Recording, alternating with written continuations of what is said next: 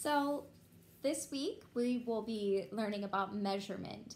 And there are lots of different ways that you can measure things. So I'm going to talk about a few different ways that you can measure things and then focus on the one that we're going to be talking about this week.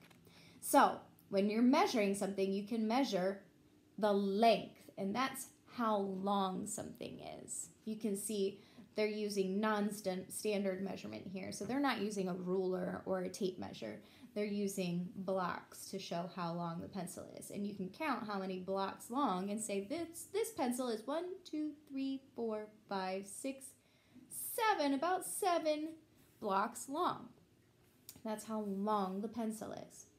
You can also measure height, or how tall something is. At the beginning of the year, we measured how tall you were in the classroom and we marked it off, and you can see how you grow throughout time. So you can do this at home if you want to, mark off a spot somewhere and then go back a couple of months later, because I don't know if you're going to be growing overnight, but you might. You can measure how tall you get as you grow older and older each year. And so that's going to be going up and down. With the length, we were going side to side. With height, we're going to go from the bottom up to the top. So that's the difference between the length and the height. Capacity. Capacity is how much something can hold. So you can see the container here, and the capacity would be how many, you see they have marbles in the jar. Capacity would be how many or how much marbles can fit inside of the container.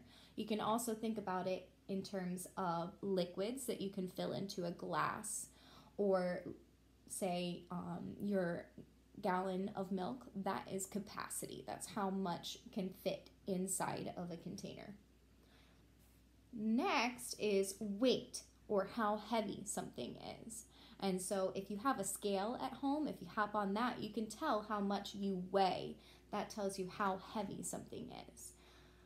You can also try, if you want, measuring other things. I don't know how well a scale that you would use to measure yourself would do with fruit and things, but you could try it out, check it out. If mom and dad let you play around with the scale, you can try measuring different things, and that would tell you how heavy something is.